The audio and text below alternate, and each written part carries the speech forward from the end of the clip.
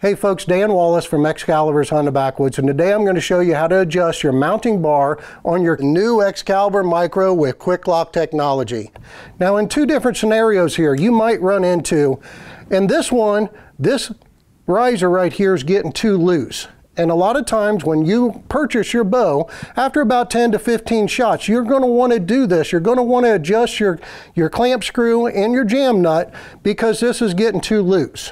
And that's going to affect a little bit of accuracy. Another way that you can tell that it's too loose is you just hit that and your stirrup will just fall back. That's too loose, okay? But come in close here and you can see a little bit of light in between that and you can see it wiggling there. So we're going to set this one aside and I'm going to fix that here in a minute. Stay right there, buddy. But here's another scenario where the jam nut is too tight and I can't get the stirrup to latch. Okay, so what you do here is take your bow apart. You're going to need a 7/16 wrench. And right here's your jam nut. So you're going to loosen your jam nut. Take a 5/32 inch hex wrench. And you're going to take it about a quarter turn. Tighten back up your jam nut. And see if that fixes the problem. By putting your riser on, she's still not all the way down there. See that? So we're still not there. So we're going to take this back off. Loosen up the jam nut again. Take this another quarter turn with your 5/32 wrench. Tighten the jam nut again. Put your riser back on. Now she's all the way seated right there. And she's not wobbling. There's no daylight in between it. And she's locking in place.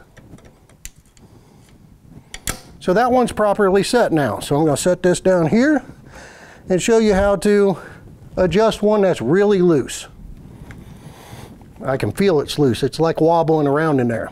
So we're going to take our riser off. Also, you might want to put a little bit of lubrication on your mounting bar there. That one's getting a little bit stiff. Take your nut, loosen it up. Your clamp screw now, we're wanting to tighten it down, so we're going to come in a clockwise manner, just like so.